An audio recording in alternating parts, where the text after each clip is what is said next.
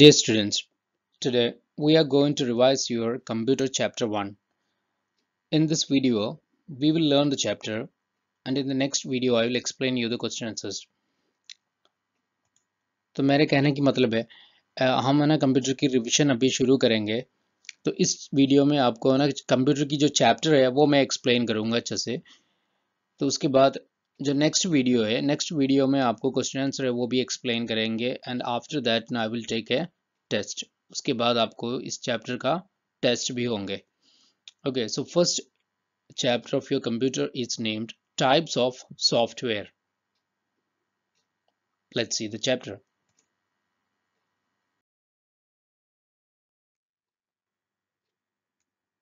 See, a computer has essentially two components. They are hardware. Hardware has got three parts: input devices, output devices, and memory devices. Then software. Software, again, we have divided into system software and application software. And before we start the chapter, you just understand computer ना जो भी computer आप लेंगे उसकी दो parts होते हैं, एक हार्डवेयर है एक सॉफ्टवेयर है. So what is the difference between hardware and software is very understandable that hardware are those parts of the computer that can be seen. जो कंप्यूटर की पार्ट्स है ना आप देख सकते हैं या फिर उसको टच कर सकते हो, ऐसी कंप्यूटर की जो भी पार्ट्स होगा उसको हम कहते हैं hardware. So hardware can be seen, आप देख सकते हैं. Software, these are also part of the computer but you cannot see them. आप इसको देख नहीं सकते. these are programs, ये आप देख नहीं सकते हैं but they are very much needed for the computer to run. दोनों इंपॉर्टेंट है. अगर इसमें दोनों में कोई प्रॉब्लम होगा कंप्यूटर आपका चलेगा नहीं है. तो कंप्यूटर की हार्डवेयर भी होते हैं और सॉफ्टवेयर भी होते हैं. इन hardware devices we have divided into three categories. They R input devices, output devices, and memory devices. In software, we have divided into two classes: system software and application software. Now what we are going to do is, first we will see what are hardware devices. Okay, I'll show you the picture of hardwares and I will tell you what are input and what are output and what are memory devices. दिखाएंगे आपको एक picture और बताएंगे आपको input devices क्या होता है, output क्या होता है, फिर मेमोरी क्या होता है. उसके बाद सॉफ्टवेयर भी बताएंगे. So first we will see hardware.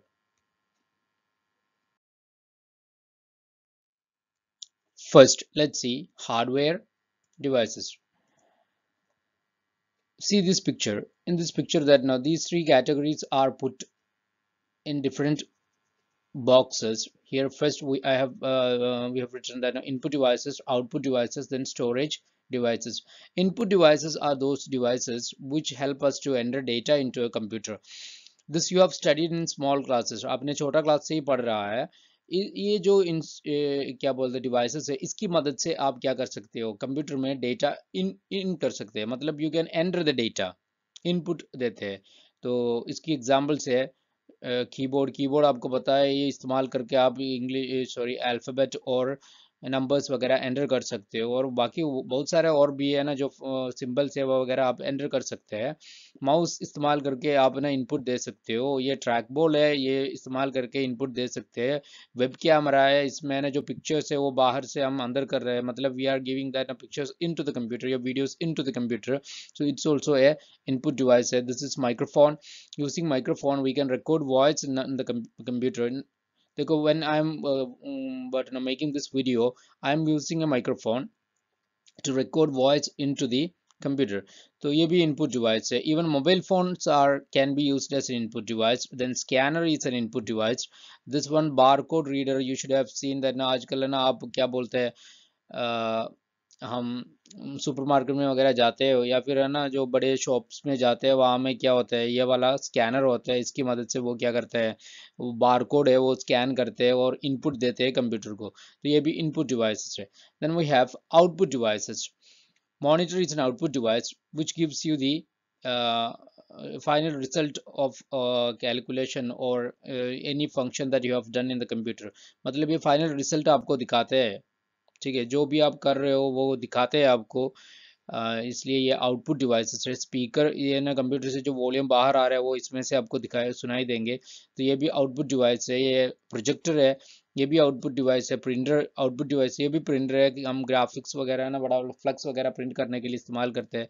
तो this one also is an output device. Then headphone is an output device, इसमें आपको जो कंप्यूटर से आवाज़ मतलब म्यूजिक बाहर आ रहा है वो आपको सुनाई देंगे। तो ये सभी आउटपुट डिवाइसेस है। Then this are storage devices. When I say storage devices, these devices can be used to store data. आप ना ये इस्तेमाल करके इसमें क्या कर सकते हैं, डाटा स्टोर कर सकते हो। ये एक्सटर्नल हार्ड डिस्क है, ठीक है। एक हार्ड डिस्क कंप्यूटर के अंदर भी होता है, तो हम इस तरह की जो हार्ड डिस्क है वो मार्केट से लेके एक बाहर भी रख सकते हो। अगर एक्स्ट्रा आपके पास ना जो स्टोरेज स्पेस आपको चाहिए, तो आप क्या कर सकते हैं, कंप्यूटर से जो कुछ डाटा है इसमें स्टोर करके रख सकते हो। तो ये एक्सटर्नल हार्ड डिस्क है। ये क्या है, स्टोरेज डिवाइस है। This one you know that, no this is pen drive और flash drive, it is also a storage device. इसमें भी आप हम डेटा स्टोर करते हैं, वीडियो, म्यूजिक, पिक्चर वगैरह आप स्टोर कर सकते हैं। ये डीवीडी है और सीडी है, इसमें भी हम क्या है वीडियोस और फोटोज फाइल्स वगैरह है ना स्टोर कर सकते हैं। सो ये सभी स्टोरेज डिवाइस है। अब इसी these three means input device, output device and storage device, these three together we call hardware of the computer ji. No इतना ही नहीं है हार्डवेयर। अब कंप्यूटर की अगर सीपीयू आप खोलेंगे, उसके अंदर भी बहुत सारी यूनिट्स है, वो भी हार्डवेयर है। अब और भी है ना, जो भी small small parts of a computer होगा वो अंदर है, वो सभी क्या है, हार्डवेयर है। मींस जो भी कंप्यूटर की कंपोनेंट है वो आप देख सकते हो, ये सभी आप देख सकते हैं। ये सभी जो देख सकते हैं उन सभी को हम क्या बोलेंगे, हार्डवेयर कहते हैं। Okay, then now we will study software. This lesson is all about software, types of software. That's the name of the chapter. So we'll see the software and its types and where we are using that one, what are its importance, all those things we'll study.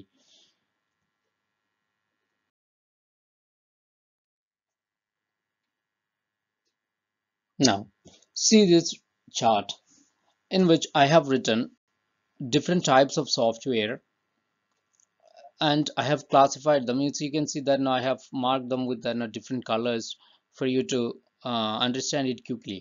So software we have divided into two types: system software and application software. So software broadly we have divided into two. One is system software, the other one is application software. First we will study the system software and its different categories. So system software, first let me define what is a system software. A system software help you to do all the actions with the computer. Means system software does the function of receiving input data, processing the data and giving you the output data. क्या क्या करता है, देखो आपसे data ले लेते हैं, उसको प्रोसेस करते हैं, उसके बाद आपको उसकी आउटपुट देते हैं। इन सभी में ना सिस्टम सॉफ्टवेयर है वो आपको मदद करेंगे। Then system software also help you to speak with different components of the computer. मतलब आपकी कंप्यूटर में जो भी डिवाइसेस होगा उसके साथ आपको ना कम्युनिकेट करने में के लिए सिस्टम सॉफ्टवेयर मदद करेंगे। सिस्टम सॉफ्टवेयर के अलावा कंप्यूटर नहीं चलेगा।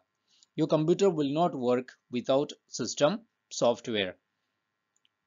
तो वो जो सॉफ्टवेयर है वो आपको ना कंप्यूटर के साथ, कंप्यूटर एक मशीन है, machine can not understand our language. आप कंप्यूटर में ना जो भी एंटर करोगे ना वो कंप्यूटर को समझ नहीं आता है। तो सिस्टम सॉफ्टवेयर क्या करते हैं, आप जो कंप्यूटर को इनपुट दे रहे हैं वो कंप्यूटर की भाषा में उसको देने के लिए, और कंप्यूटर सही सही चल रहे हैं वो सभी है ना काम है ना चेक करने के लिए हमने क्या इंस्टॉल किया है, सिस्टम सॉफ्टवेयर उसके अंदर इंस्टॉल किया है। It has got then different components, means different categories है सिस्टम सॉफ्टवेयर की, वो एक एक करके हम देखेंगे और उसकी काम क्या है। First one is operating system. Operating system is the most important part of the software. Without this one, computer will not work at all. Operating system गया, ओएस चले गया, उसका मतलब ये आपकी डिवाइस चलेगा नहीं है, whether it is mobile phone, whether it is your computer, कोई भी होगा ना डिवाइसेस होगा, क्या वो डिजिटल डिवाइसेस है, वो without a software this will not work at all. तो उसका मतलब है operating system is the software that help you to have your system run. अगर सिस्टम रन करना है तो ऑपरेटिंग सिस्टम की ज़रूरत है।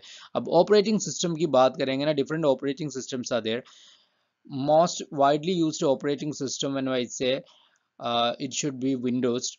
जो कंप्यूटर के ना ऑपरेटिंग सिस्टम, उसको हम विंडोज बोलते हैं, उसमें ना डिफरेंट वर्जन्स आया था विंडोज ना, पहले से शुरू 98 95 से शुरू हो गया था, उसके बाद 95 आया, 98 आया, उसके बाद विंडोज विस्टा आया था, विंडोज 2000 आया था, एंड डिफरेंट विंडोज है, विंडोज 7 आया, उसके बाद अभी तो विंडोज 10 तक आ गया है। तो ऐसे डिफरेंट क्या है विंडोज का हो गया। देन सेम वे एप्पल की जो कंप्यूटर आपने देखा होगा, उसकी ये जो ऑपरेटिंग सिस्टम है वो अलग है, उसको हम बोलते हैं मैक ऑपरेटिंग सिस्टम, वो उसमें चलता है। उसके अलावा ना और भी ऑपरेटिंग सिस्टम है, जैसे कि लिनक्स है। देन आप मोबाइल जो है उसकी ऑपरेटिंग सिस्टम देखो, एंड्रॉयड ऑपरेटिंग सिस्टम में चलता है। उसके बाद कम एप्पल की फ़ोन है वो आईओएस ऑपरेटिंग सिस्टम में चलता है। तो ये सभी क्या है, ऑपरेटिंग सिस्टम है। Operating system is the first requirement for you to speak with the device. अगर आपको कंप्यूटर के साथ, लैपटॉप के साथ, या फिर आपकी मोबाइल फ़ोन, या फिर आईपैड जो भी होगा, उसमें है ना आपको कुछ भी करना है, तो पहले फर्स्ट आपको किसकी ज़रूरत है, ऑपरेटिंग सिस्टम। ये भी सॉफ्टवेयर है। Then language processor, it is the second part of the what you know system software, language processor. Language processor, before I say that, now understand that computer की जो software है, this is written in high level language. Computer की जितने भी software हो ना, high level language में लिखा होता है। हाई लेवल लैंग्वेज मीन्स उसमें यूज करते हैं English words and mathematical symbol, and these are written by experts, means some people they are train to do that. वो ऐसा पीपल जिसको ना बहुत ट्रेनिंग मिला हुआ होगा, कंप्यूटर इंजीनियर्स है, वो बनाते हैं कौन सा, ये जो उसमें वो बनाते हैं जो प्रोग्राम्स किसमें है, हाई लेवल लैंग्वेजेस में। तो कंप्यूटर की एक प्रोग्राम बनाना ना आसान नहीं है, वो हमसे नहीं होगा, वो एक कंप्यूटर इंजीनियर ही कर सकता है।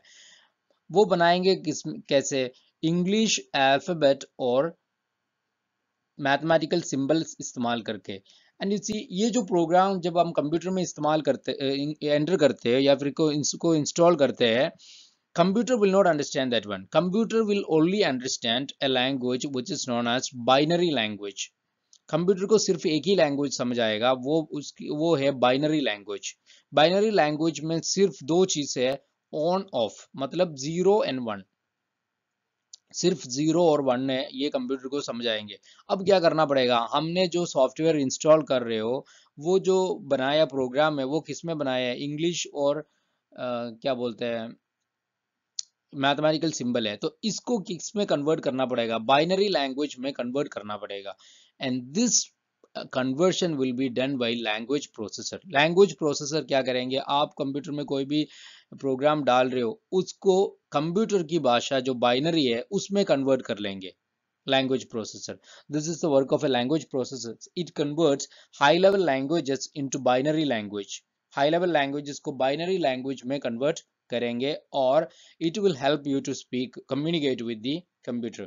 तभी आप कंप्यूटर से क्या कर पाओगे, कम्युनिकेट कर पाओगे। तो इसमें लैंग्वेज प्रोसेसर आपकी मदद करेंगे। लैंग्वेज प्रोसेसर्स की थ्री क्या बोलते हैं कंपोनेंट्स है, आप देखा होगा, देखो थ्री पार्ट्स है। Again we have divided them into three, compiler, interpreter and assembler. Assembler देखो, assembler what it does, it will convert high level languages into binary language, उसको उसमें कन्वर्ट करेंगे assembler। इंटरप्रेटर क्या करेंगे, interpreter will check for any errors. अगर आप ये convert करते हुए, या मतलब सॉफ्टवेयर जो आपने बनाया, प्रोग्राम जो बनाया है, उसमें कोई गलती है, वो देखेंगे इंटरप्रेटर। अगर कोई गलती निकला, it will stop there and will send you feedback. वो वहां में रुक जाएंगे और आपको बताएंगे यहाँ में क्या है, गलती है, एरर है। तो अब उस एरर को आपको क्या करना पड़ेगा, करेक्ट करना पड़ेगा। You will have to erase और you have to correct that mistake या error, then only that now you can proceed with the programming। नहीं तो आप नहीं कर पाओगे, वहां में रुक जाएगा। इंटरप्रेटर वो काम करेंगे ना, गलती जो भी होगा आपकी प्रोग्राम में वो ढूंढेंगे। कंपाइलर भी ऐसे असेंबलर की काम करते हैं। Compiler can also convert high level languages into binary language. तो ये दोनों असेंबलर और कंपाइलर दोनों क्या कर सकते हैं, कन्वर्ट कर सकते हैं। लेकिन कंपाइलर क्या करेगा, it will convert this complete program into binary language in single step, एक ही स्टेप में करेंगे compiler. Assembler step by step करेंगे और लाइन बाय लाइन करेंगे और बीच में कोई गलती निकलेगा ना इंटरप्रेटर बताएंगे। लेकिन कंपाइलर ऐसा नहीं है, कंप्लीटली वो करेंगे क्या है, एक ही टाइम में जिस one step it will convert completely this programme into binary language. उसके बाद आपको रिपोर्ट देंगे और बताएंगे क्या क्या गलती है। ये कंपाइलर ऐसे करेंगे। सो I have told operating system and language process. Next one is utility. Utility softwares help you to clean your computer, defragment your computer, and protect you from viruses।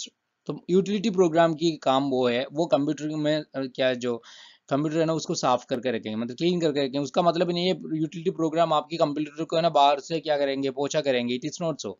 Computer के अंदर है ना बहुत सारी अनवांटेड फाइल्स होते हैं। जो file है ना आपने कुछ बनाया है, उसके बाद है ना कुछ उसकी कैशे वगैरह रह जाता है, या फिर है ना फाइल्स वो जो डिलीटेड फाइल होगा उसकी कुछ रिमाइंडिंग पार्ट वगैरह रह जाते हैं, उस सभी को क्लीन करने में मदद करेंगे और डिफ्रैगमेंट करेंगे। It will clean up some space, आपकी जो कंप्यूटर की जो कुछ स्पेस है वो बचाने के लिए वो मदद करेंगे। And most important part is that it will check for viruses when you install any programme. और आप इंटरनेट यूज़ कर रहे हो तो उसमें से कोई भी आप साइट खोल रहे हो या फिर कोई सॉफ्टवेयर इंस्टॉल कर रहे हो या डाउनलोड कर रहे हो, तो यूटिलिटी सॉफ्टवेयर क्या चेक करेंगे, उसमें कोई वायरस है वो चेक करेंगे। अगर कोई वायरस होगा तो उसको क्या करेंगे, क्वारंटीन करेंगे और उसके बाद उसको निकाल देंगे।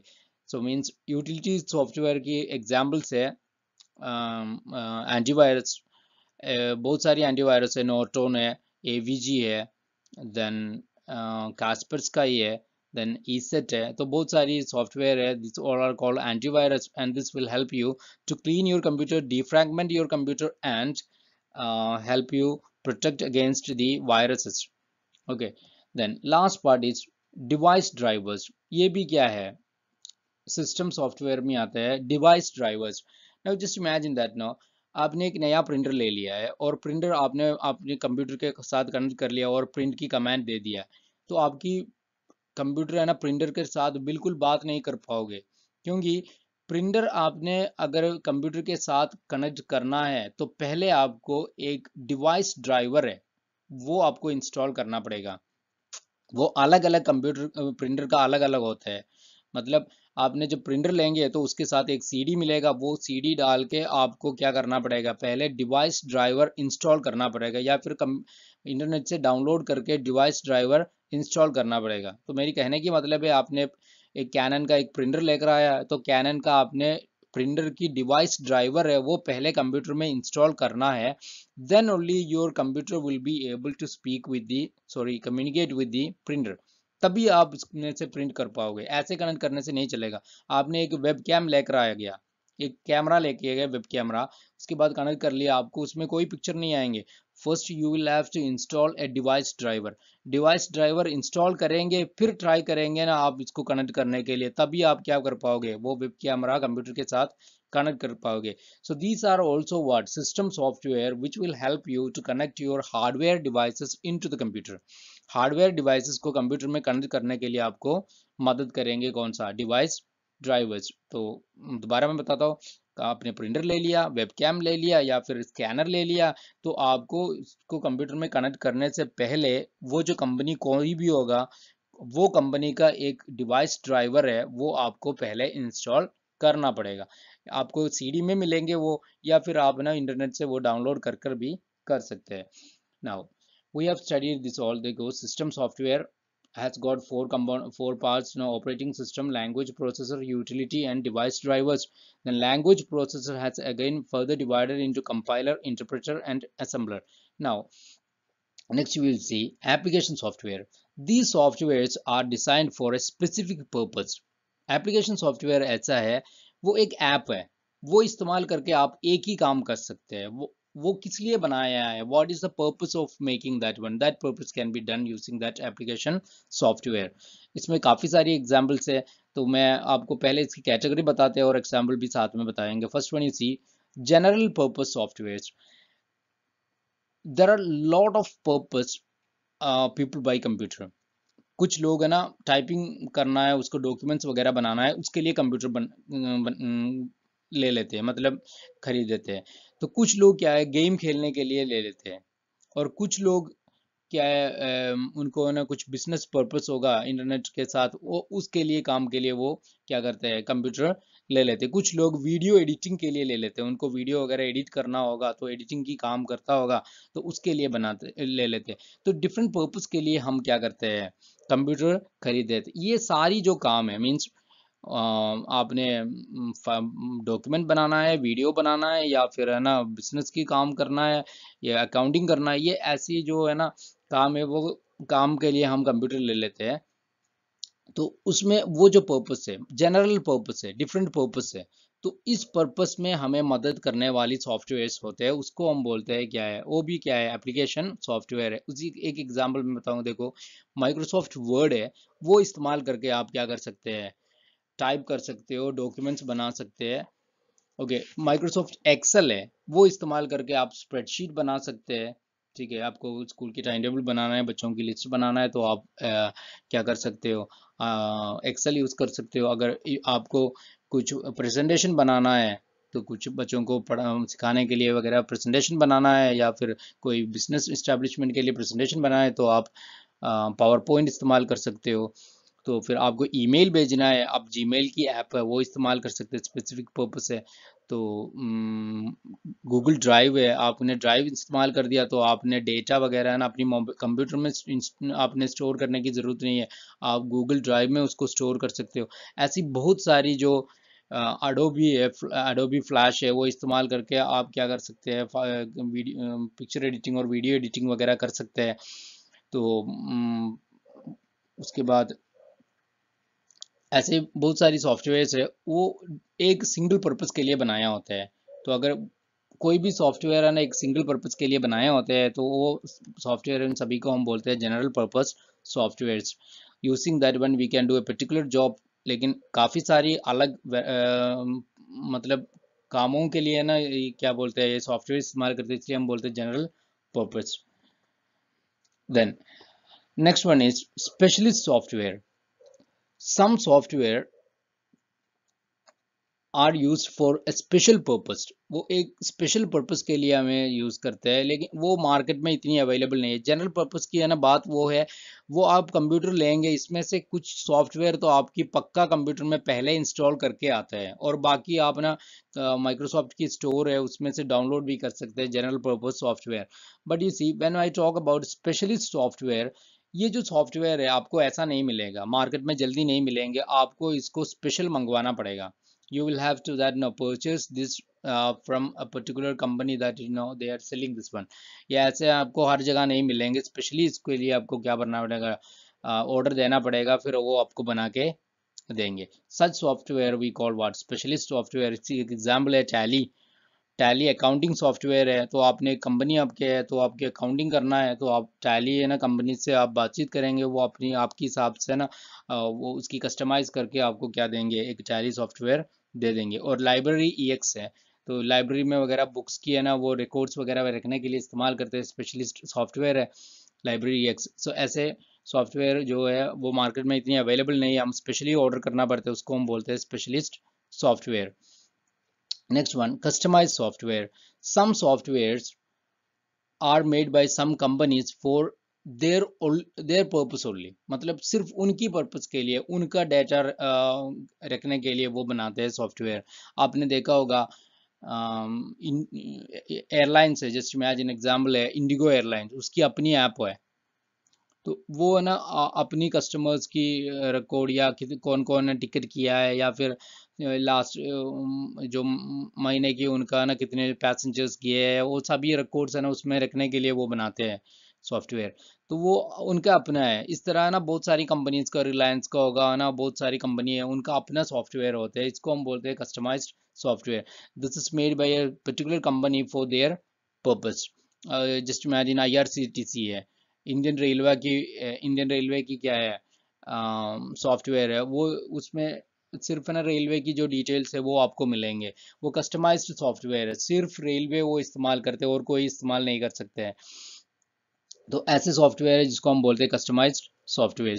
सो I repeat this all then again, when I से second set of software, that means application softwares, these are specific softwares and used for a special purpose. General purpose software, ये सॉफ्टवेयर आपको इसलिए अवेलेबल है, आपको कुछ software install करके आएंगे, कुछ सॉफ्टवेयर आप माइक्रोसॉफ्ट की जो ऐप है उसमें से डाउनलोड कर सकते हैं, या फिर इंटरनेट से आप क्या कर सकते हैं, डाउनलोड कर सकते हैं। इसकी पर्पस क्या क्या है, आपको वीडियो एडिटिंग है, आप म्यूजिक एडिटिंग कर सकते हो, उसके बाद picture editing, photo editing, then what to से डॉक्यूमेंट्स मेकिंग, ये सभी करने के लिए हम ना क्या जनरल पर्पस सॉफ्टवेयर इस्तेमाल करते हैं। नेक्स्ट वन स्पेशलिस्ट सॉफ्टवेयर है। This softwares are not easily available in the market, you will have to order them and the company will provide you. Such softwares are called what, specialist software. उसकी examples मैंने बताया था, tally है और library EX है, वो सभी examples है स्पेशलिस्ट सॉफ्टवेयर के। Then customise software, these softwares are made by a particular company for their customers and for them. वो अपनी कस्टमर्स और उनके लिए अकेला वो यूज़ करते हैं, और कोई पर्पज़ की वो नहीं है। ऐसी सॉफ्टवेयर है जिसको हम बोलते हैं customised software. Now this is how about the softwares. Now you see, I will show you some pictures to better understand its logo, etc. Now listen here. Now these are some software and their logos. Application software. So you see here, this one, sorry, this one is Mozilla Firefox. It is a web browser. Using this one you can browse the web. And this one is Adobe. Using Adobe you can then edit videos, photos, etc. Then Yahoo, using this one you can send mail. Opera, it is also a web browser. Then Internet Explorer. Now Internet Explorer is almost dead. Microsoft introduced internet. Now students, these are some system softwares or operating systems. Windows XP, Windows Vista, Windows 7 and Windows 10. These all are Windows operating systems. ये पुरानी version है और ये newest version है. But still most of the people are using Windows 7. तो Windows 10 जो latest है. अब ये वाला देखो, this is Android logo. Android is the operating system used by Samsung, Oppo, Vivo, OnePlus, Xiaomi और ऐसी बहुत सारी कंपनीज है, मोबाइल की कंपनीज है, वो सभी क्या है, एंड्रॉयड ऑपरेटिंग सिस्टम में ये इस्तेमाल करते हैं। Okay, then this one Linux, it is an operating system used for PCs, computers. Then this one apples iOS operating system. अब एप्पल्स की जो कंप्यूटर है उसकी ऑपरेटिंग सिस्टम मैक है, उसकी लोगो इसमें नहीं है। तो ऐसे है ना, डिफरेंट ऑपरेटिंग सिस्टम इस्तेमाल करते हैं, तो वो ये इसकी लोगो है। Now this is a chapter, आपको अगर कोई डाउट होगा तो what you want to do is listen again, दोबारा सुनो और उसके बाद जो डाउट है वो आप क्लियर करो। कुछ पॉइंट्स लिखना है तो वो आप लिख के रख सकते हैं। Then you see, I will share another video of your question answers. आपकी जो क्वेश्चन आंसर है उसकी एक वीडियो में शेयर करूंगा, उसमें क्वेश्चन आंसर मैं आपको एक्सप्लेन करेंगे, and the bits fill in the blanks extra that you have to study yourself, वो आपको अपने आप पढ़ना है। उसमें कुछ डाउट होगा तो ज़रूर आपको ना मेरे व्हाट्सअप नंबर है उसमें पूछ सकते हैं। Thank you.